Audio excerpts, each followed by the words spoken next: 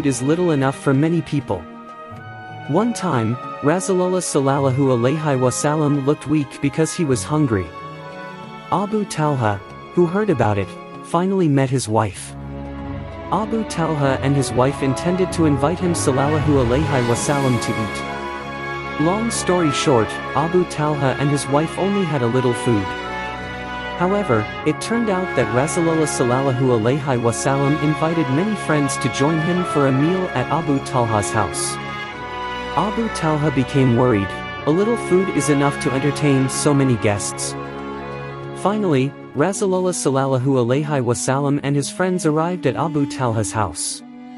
Before the meal started, Rasulullah Sallallahu prayed for the food that was served.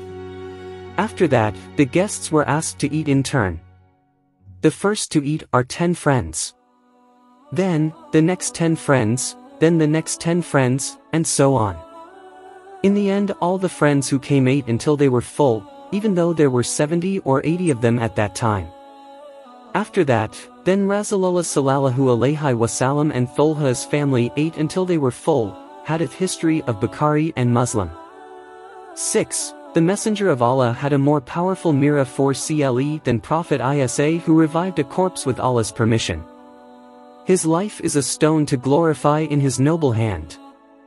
Of course his life is greater than the gravel life of the return of humans who have just died. The story of his life gravel is mentioned in the following hadith.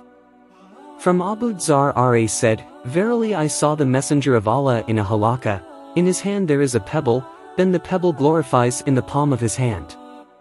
With us were Abu Bakr, Umar, Uthman and Ali, may Allah have mercy on all of them, so the people who were in the halakha all heard the tasbih of the stones." The Brani hadith history. The life of the tree to respond to his orders.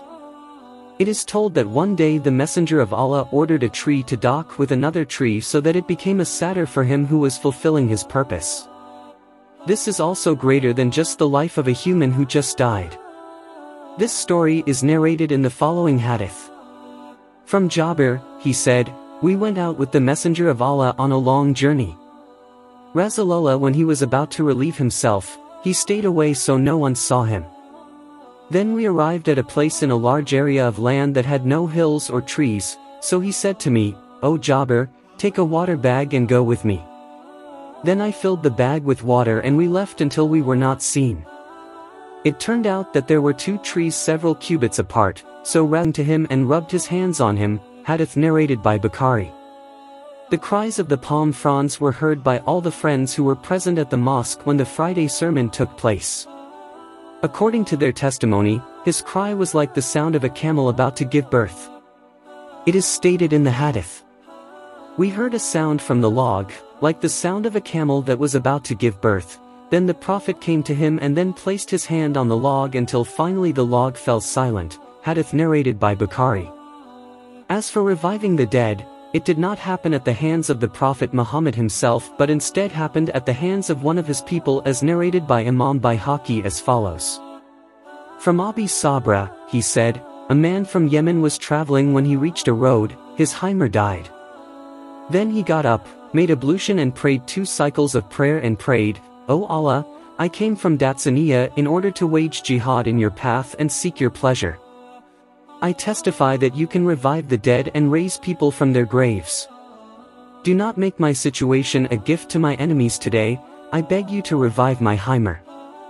Then the Hymer rose again and moved his ears." Bayhaqi hadith narrated in Dalail an-Nubuwah.